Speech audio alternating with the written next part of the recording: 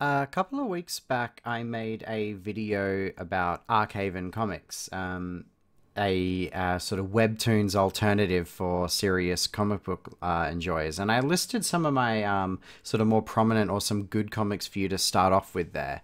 And as a continuation of that video, I wanted to bring the spotlight to one sort of comic that I've read recently. And just spend a little bit more time talking about that particular comic. And then in the upcoming weeks, I'll do a few more of these.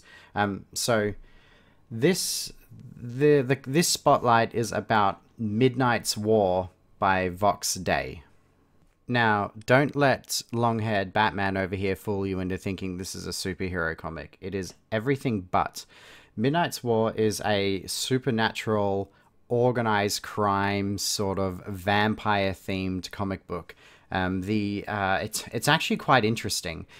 We have sort of 3 or 4 perspectives here. We have the perspective of a rookie police officer who's been thrown into this sort of vampire world. Now, I should note, vampires are out in the open in this series. They have been for quite some time. They use some economic turmoil to sort of boost themselves into world leaders. And everyone knows about vampires. Daytime for human, nighttime for vampires. But we have the perspective of a rookie cop who's an ex-military person who's thrown into the inside depths of the vampire world that he wouldn't normally be a part of.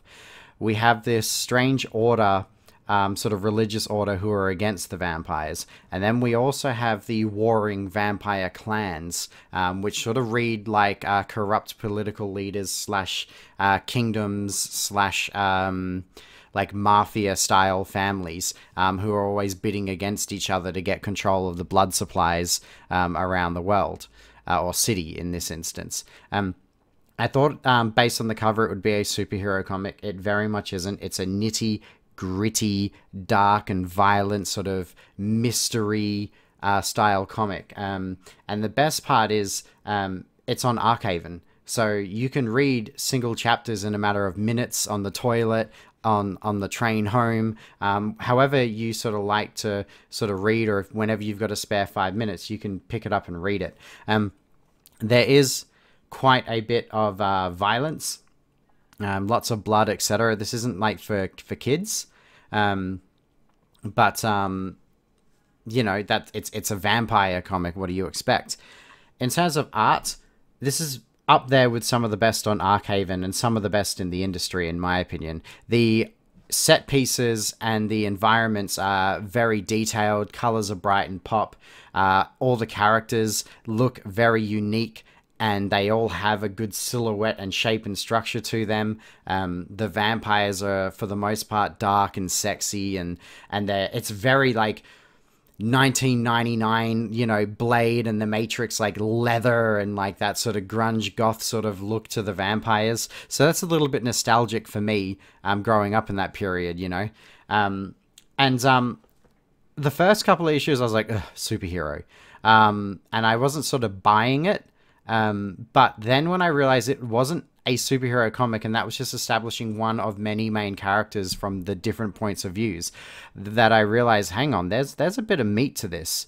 And then I really sort of got involved in the sort of vampire intrigue stories, but I actually really like the cop story the most so far. But I think it's because I relate more with that character.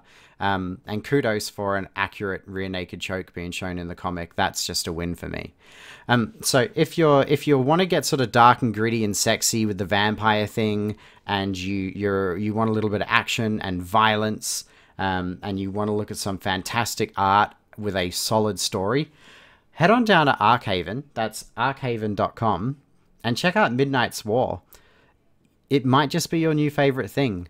I'm definitely excited for future issues, and I cannot wait to see where this one goes. Once again, that's at arkhaven.com, which is completely free for anyone wanting to get into comic books. It's very high res, works on your phone and your desktop. I believe there's an app coming soon. There's no reason to not check it out.